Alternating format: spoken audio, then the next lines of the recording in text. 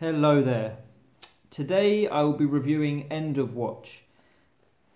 Now, End of Watch is a really unique film. I didn't know what to expect going into it. I'd heard a few things and I was told to take a look at it, and I'm glad I did. Better late than never.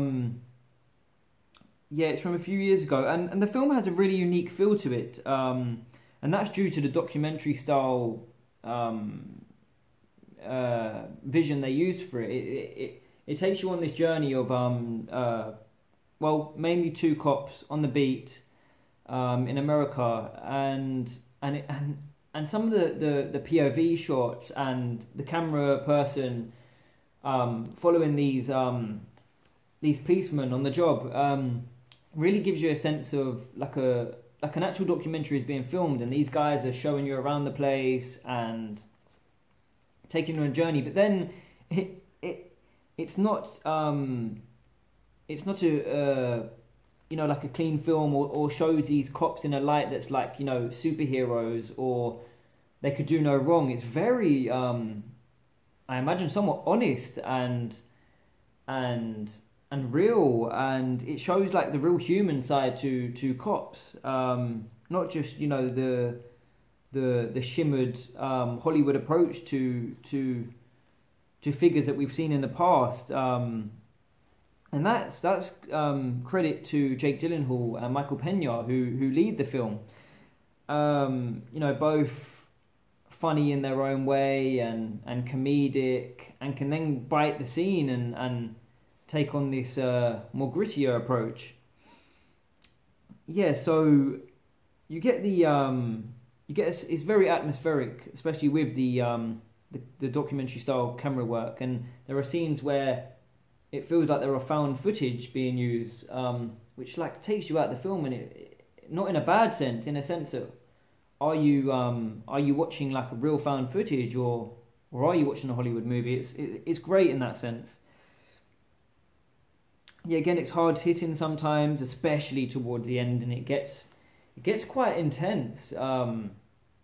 Yeah, it gets really tense. Whereas before, like, there were comedic moments, and when you have Michael Pena, you come to expect like a really heartfelt, sometimes really funny film. But this film really goes for it towards the ending, and it leads up to it right with the tone of the film. Yeah, just looking at the notes here. Yeah, again, it shows real people who put their lives on the line to fight crime, but not in a like a superhero sense, in a very honest sense. Yeah, Gyllenhaal and Pena, they're great actors. I highly rate their performances in other films, and again in this. I wouldn't have said pair those two together,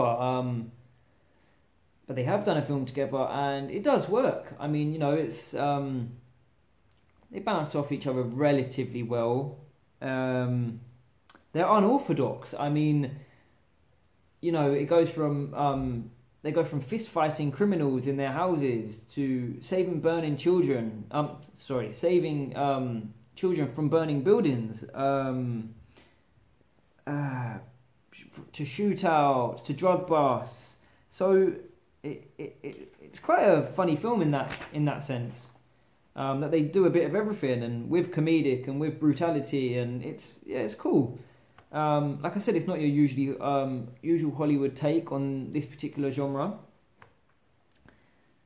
Yeah, Gyllenhaal is an actor who really embodies the roles he takes. We all understand that, and this one was no different. Pena's a joy to watch. Yeah, overall, it's a film. It's cool in a way that not every film can be this spectacular thriller or dramatic enterprise. So this film is one where you could miss a few scenes, you could get up, you could come back, and I know that may sound wrong in a film cinephile way. But I think that plays to the strengths of this film, where you know, you could sit back and watch it and laugh and then also take something really, really, really away from it that matters. So I think that plays to the uniqueness of the film. The Anna Paxton actually stars in this. She doesn't have a great big role, but the scenes she's in are pretty cool. The slower scenes drive the story forward, but they're not my favourite scenes. Again, that you come to expect that from a Gyllenhaal and Pena performance, where you know when they're really biting the scene, that's when you like them. Yeah, it dares itself to be bold and different, and that's what I like about it. The ending. So the ending after the really quite sad and dramatic death of Pena's character. I think the final scene was not needed, where Gyllenhaal's character survived. I think, you know, where they were at with where we thought they were both dead was a, you know, it was a sad moving end to the film, but I think that's where they could have left it. It felt more unsettling with both the leads now gone. So there it is, a film that speaks on the harsh brutality of cops versus criminals, led by two brilliant actors. So take a look. Thank you.